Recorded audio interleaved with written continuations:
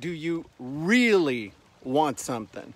Hey guys, Jim Edwards here, and welcome to another Jim's Gem, a little doc talk. And the question is, do you really want something? You know, it's interesting, back in the 90s, I got a cassette program by Wayne Dyer, who was a personal favorite of mine, Wayne Dyer and Deepak Chopra. And they came out with a 6-cassette series called How to Get What You Really Want. And the last really was all caps. It was interesting because basically they said, if you really want something, you can get it. You will get it. And I thought to myself, well, in my life, has that ever been true? And up to that point, to a degree it had. I remember a specific example.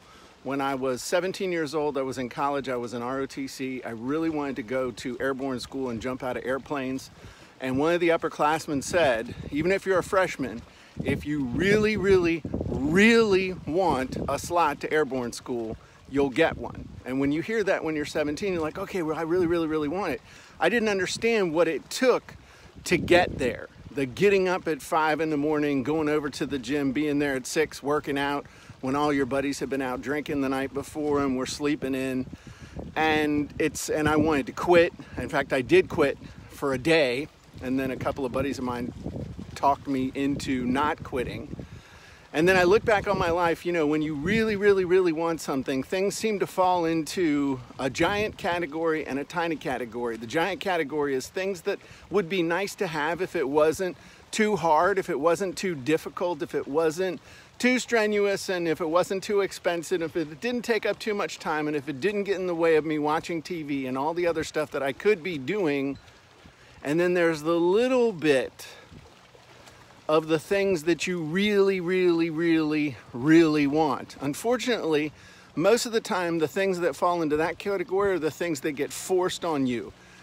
And they're usually in the negative. I really don't want to lose my house, so I guess I have to go to school today. I have to go to my work, go to job today, and make the money so I don't lose my house, so I don't lose my car, so my wife doesn't leave me, so that my kids don't starve to death, so that they don't walk around naked, and all this stuff. So it's based on a force to.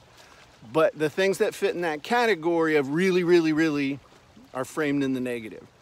But every once in a while, there's that shining thing that you really want, and you do whatever it takes to get it and then to keep it.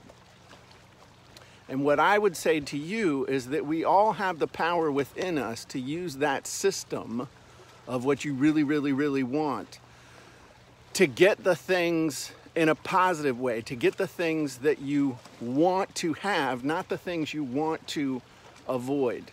And it's a 5-step system. I'm going to give it to you real quick because we're going to wrap this up. This isn't a 10-minute Jim's Gem. The first step is know exactly what you want.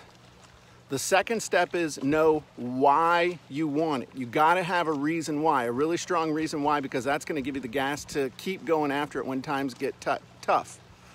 Know exactly what you want, know why you want it. The third thing is believe you can achieve it.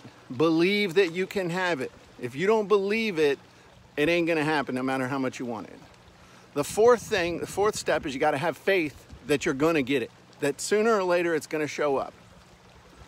And faith is really the banishment of doubt. Doubt is what stops most people. If you can know exactly what you want, know why you want it, believe you can have it, but then doubt kills most people or makes them take forever to get stuff done. And then the fifth step is action.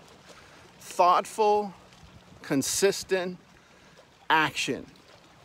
That's how you get what you want. And if you think about it, you use that system all the time.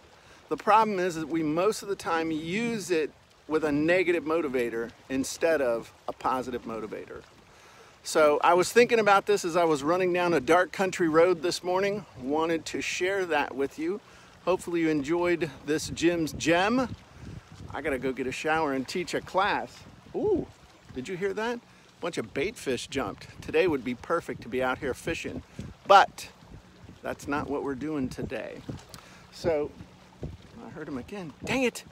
All right, everybody have a wonderful day. Remember, anything you really want in your life, you can have it.